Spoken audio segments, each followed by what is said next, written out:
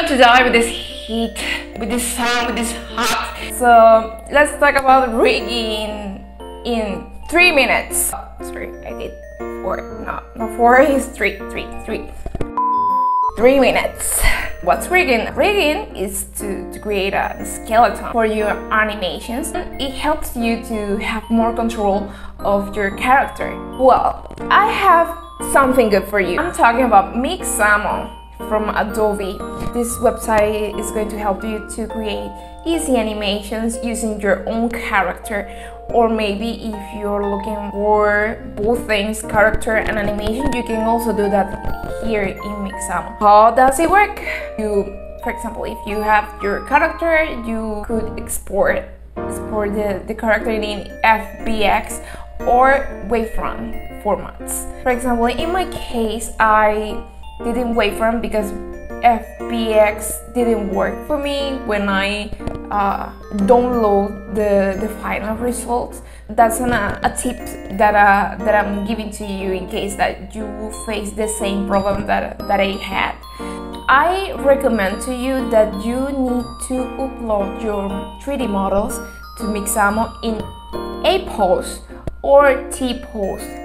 The other poses aren't allowed to this website because it's not going to have a nice performance. If you are going to animate, you can suffer different mistakes related with the rigging.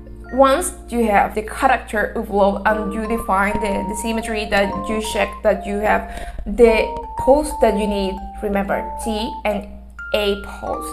After that, you are going to place the points that the website is going to ask you. For example, the wrist, where are located, or maybe the knees and the middle of the body. After that, the website is going to analyze the 3D model and settle. It's going to recognize those points to create the map that is going to develop your character with the animations from the website. You can change the action of the pose in Blender, for example. If you import then that file that you are going to download from the website, you can do some change to the skeleton, the movement, the pose. I want to share with you something that I did. I want to share with you the result of this tool applied in one animation that I did, that I use Mixamo as a support for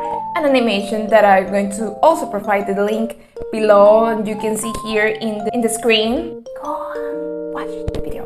So I hope that you like the video and have a great day.